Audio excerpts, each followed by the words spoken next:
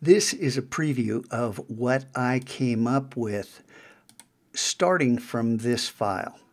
And you might think, well, those two look pretty close together, where that one's just cropped.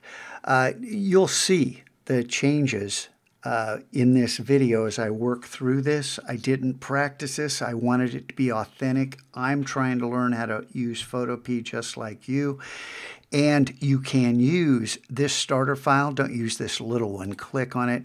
And you can actually right-click on this and open the image in a new window. And then you can go ahead and right-click and save the image as. And then you'll have this image to work with, and you can drop it into Photopea.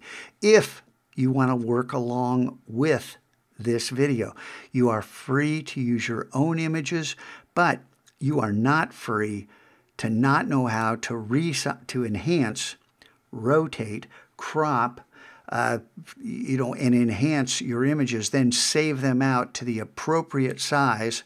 And let's open this in a new tab so you can see, hey, it's 1500 pixels by 1500 pixels.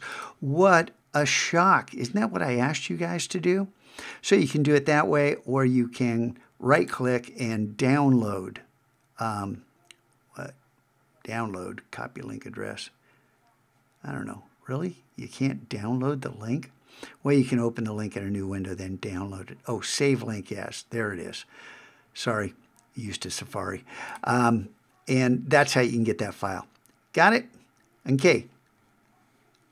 Learn how to use this program. We got plenty of time left to do some cool stuff.